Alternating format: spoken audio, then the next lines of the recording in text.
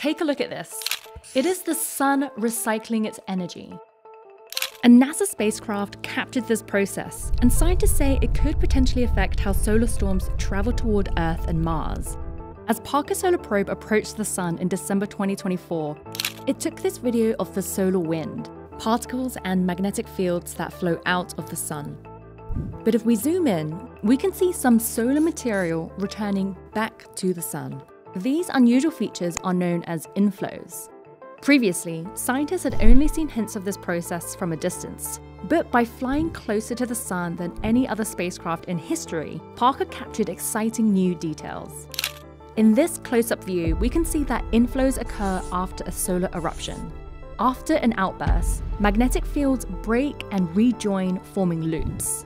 These loops then retract towards the sun before breaking and dragging solar material with it, and recycling its own magnetic energy. The inflows look small, but this recycling changes the sun's environment, and scientists think it could alter the path of the next solar eruption. That could mean the difference between a hit or miss at Earth or Mars, where solar eruptions can disrupt our satellites and communications. As Parker continues to fly around the sun, its observations will help scientists better understand the impact of space weather across our solar system.